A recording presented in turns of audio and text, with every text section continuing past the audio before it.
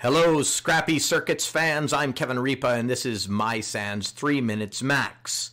The final magic keystroke that I want to talk about and that you need to be aware of is a keystroke that will allow for something called target disk mode. In order to enter target disk mode, and this is from the subject machine, we will hold down the T key, and we will keep holding it down while we press and release the power button. Continue holding down the T key, and you will, in a very short amount of time, see one of these two logos on your screen. One is a Thunderbolt looking logo and the other is a USB looking logo.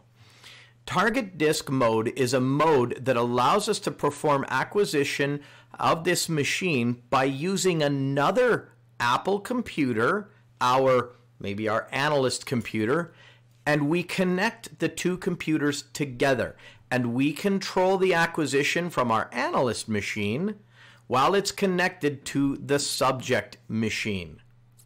There are a couple of reasons why we might want to do this. The first reason is, what if the screen is smashed on the subject computer? Then we can't see what's going on. Well, if we enter target disk mode, we don't need to see what's going on because all of the acquisition process is happening from our analyst computer.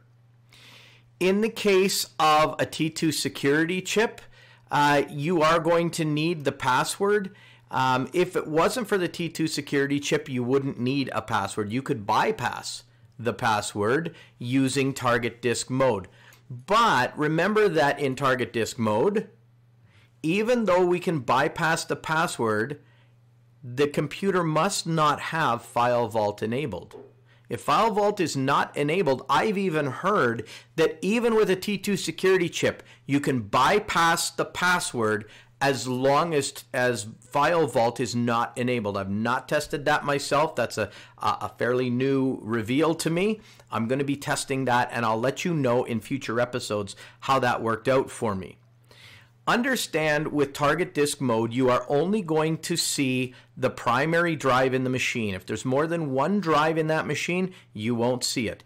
If it has fusion drive, in other words, a spinning and a solid state, you are only going to see the primary drive. So when you acquire it, it's going to be mostly useless to you.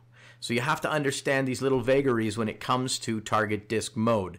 But it is a very efficient, great way to do acquisitions when it works. In the meantime, and in between time, that's it. Another episode of 3 Minutes Max.